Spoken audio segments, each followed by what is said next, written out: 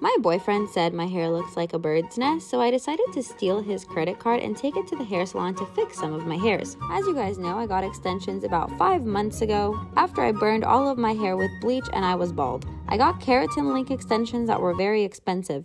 Everyone said my hair would fall out when I took these extensions off, but I don't think so. We also kidnapped a puppy, and then we decided to give my hair a good haircut.